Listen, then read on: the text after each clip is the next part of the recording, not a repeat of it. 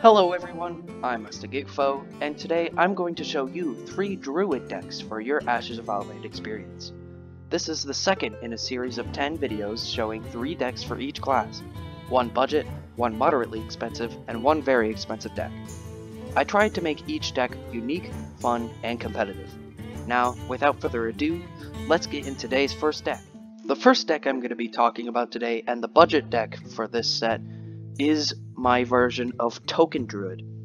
Now this deck uses small tokens like the squirrels from Acorn Bearer, Dreamway Guardians, Rising Winds, Bees, and tons of treants to flood the board with lots of surprisingly sticky minions that will eventually overwhelm your opponent after tons and tons of reload and go for the kill. This version of the deck is more spell oriented, so that enables things like Garden Gnome, Steel Beetle, and Glowfly Swarm. This enables Fungal Fortunes to get the most value out of it. This deck is derivative from the Treant Druid list that was very dominant in the Galakrond's Awakening meta.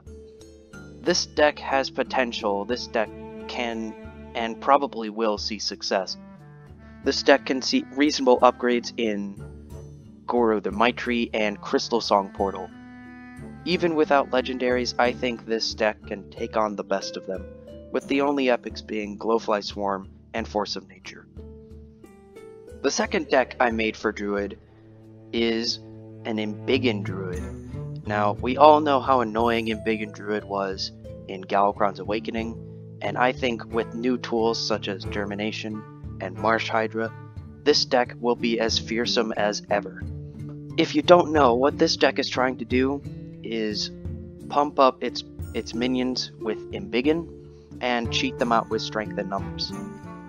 It simultaneously brings out tremendous value in the early game and threatens the board at mid game with threats that should be out late game, and they're buffed by Embiggen, 1 or 2 Embiggens. When it gets to 2 Embiggens, it really is too much for the opponent to handle in most cases. This deck does contain 2 legendaries in Frizzkindle Roost and Archboar Mischiefin, but if you're not feeling up to crafting either of these, I think Archboar Mischiefin is the more replaceable one. Not having this card isn't the end of the world. This deck saw tons of success before, and adding better tools to it will only elevate its success. The last deck I made for Druid is a Ramp Druid.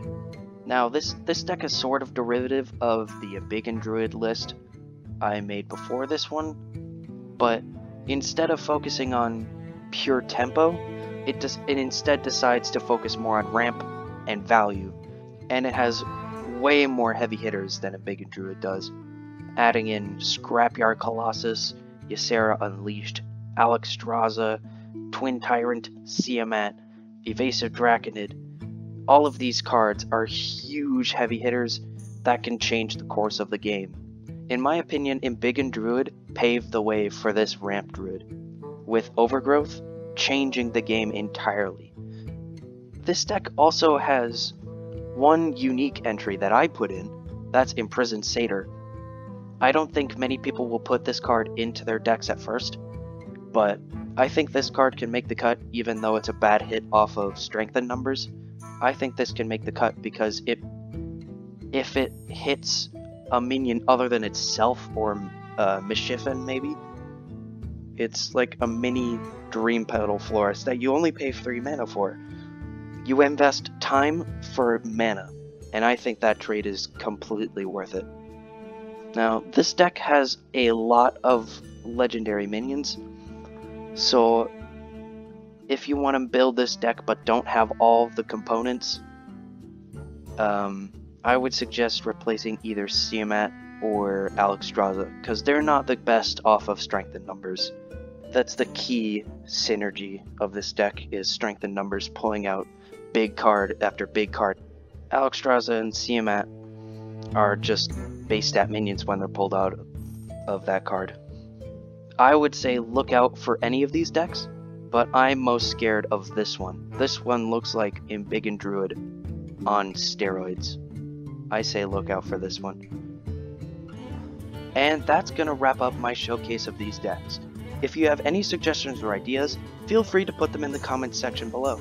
I would love if this turned into a collaborative effort to build the best decks for the expansion.